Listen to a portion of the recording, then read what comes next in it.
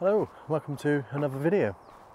So today I'm out in the woods because it's sort of raining. It's not raining, it is raining. It's such a fine mist of rain, as you can see there. It sort of comes and goes in the wind. It sort of blows it in and then it just disappears again. So I'm hoping to grab an image or two of some isolated trees, and just coming up here, this I think would make quite a nice image, so I'll grab an image of that.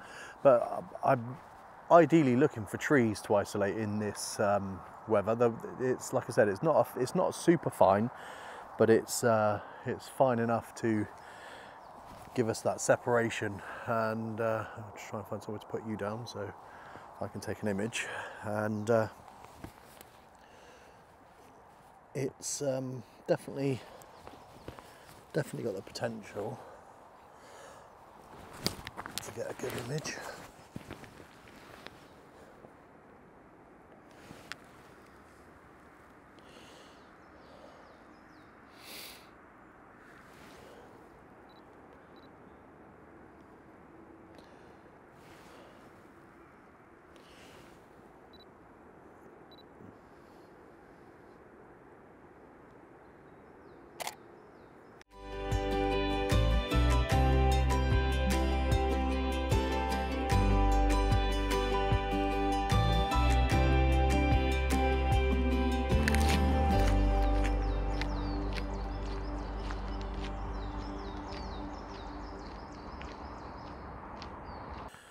Okay, so I think that just down here has some potential.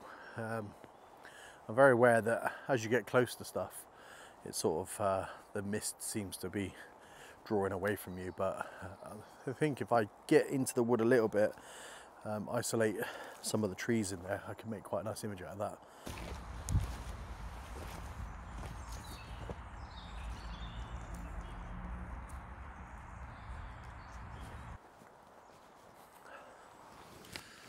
Now, forestry photography has never really been my strong point. I'm not the greatest at picking out compositions in the woods, even though I really do enjoy being in the woods. Just whatever I see just never looks as good once I've taken the image. So that being said, when you've got conditions like this, it's hard not to get a good image. I'm sticking my neck out there because I'm saying this image is going to come out really good, but a moth flying around. But yeah, I think when the conditions are right, you're hard pressed. Well, I'd say you're hard pressed to go wrong, but let's hope I don't prove myself wrong. Yeah, that is looking really nice. Now I'm trying not to get the entire height in, so I'm staying on landscape orientation because I want to try and cut off halfway, just halfway up the trees, and just grab this image as possibly a square, framing it with this tree here and this tree here, including that broken tree in the foreground there. I think that, trying to stick you down there, I think that's going to give you a focal point to lead into the forest with. So yeah, I think this one is a winner. I might stack just for the focus, just to try and get everything in focus. So I might just do that quickly. My settings at the moment are ISO 100, f for a 1/6 of a second.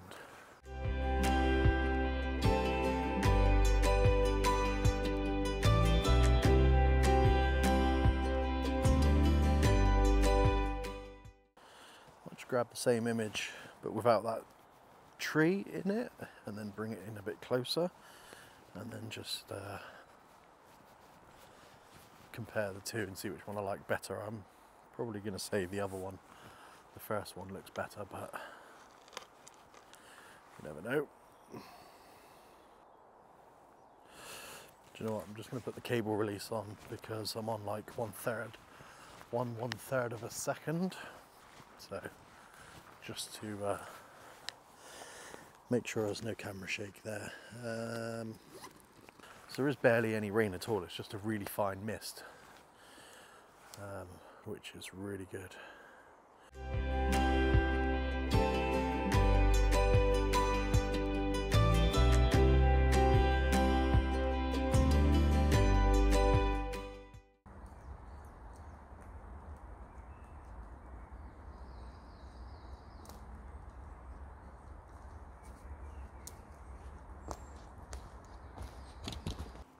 Okay, so I've just come down, I'm at the opposite end where that first picture was taken, and I've looked back up and I've noticed this path that goes all the way up to the top. So the question is, how do I take this image? So I can bring it in from the bottom left corner all the way up through, and then so it disappears off. So it's positioning where I position my camera as to how it's going to look.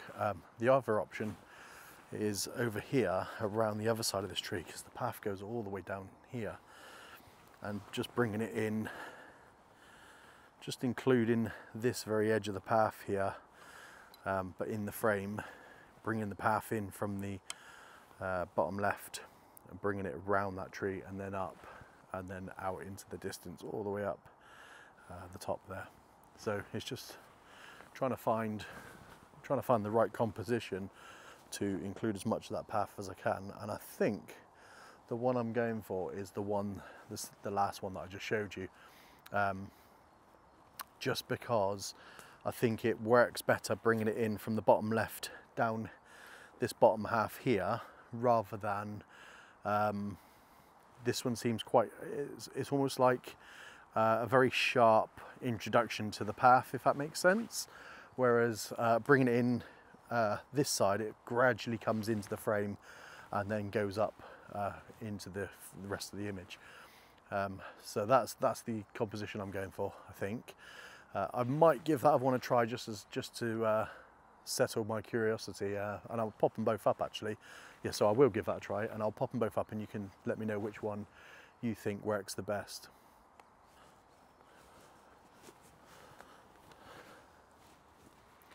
So I'm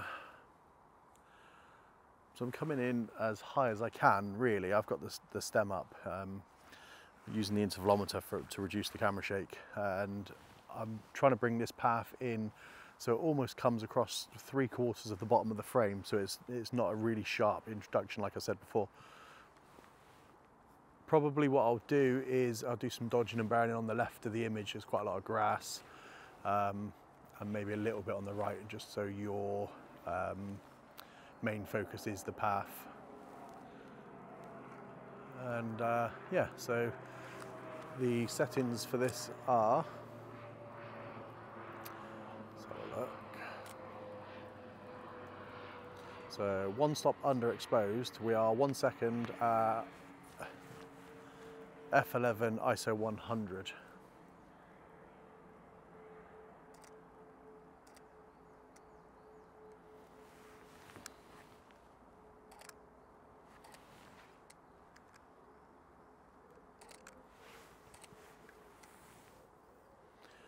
And then I'm going to bring that down to a 2-second exposure to give me a correct exposure.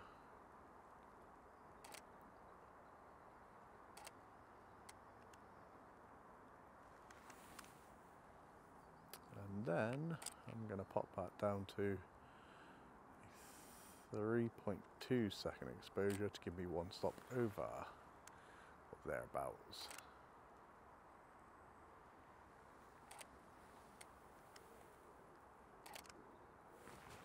Just to see whether I do bracket, whether I do stack them and get the most out of the shadows and the highlights. So let's move. So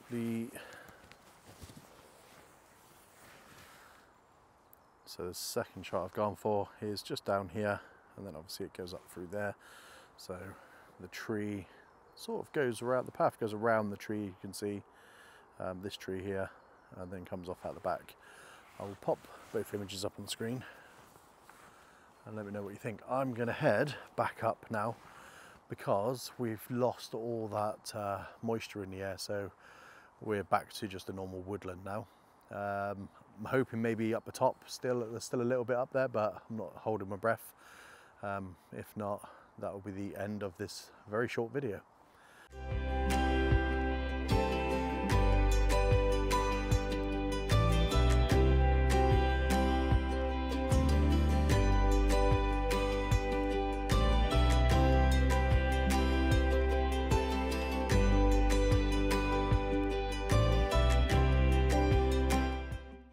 Okay, so within half an hour or so of me arriving, with all that mist, it's completely gone, as you can see around me now. Absolutely crazy. And now we've got the sun coming through, but we've still got quite a bit of rain coming in. And if you can see it, I don't know if the camera picks it up, but yeah, so just goes to show how quick things change. And it's 20 past 5 in the afternoon, so I wasn't really expecting the conditions that we got, but I'm really glad I came out. Even if it was just for that one image, that first image, I thought worth coming out for, I think. So yeah, thank you so much for watching.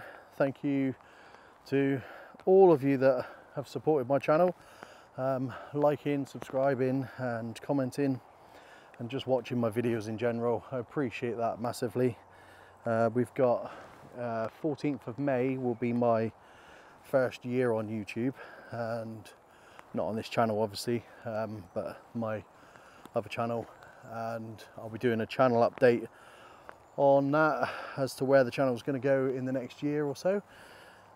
I'm looking forward to that. It's going to be quite interesting. This next year on YouTube is going to be quite interesting, so watch out for that video. Yeah. Thanks again for watching, and I'll catch you on the next one.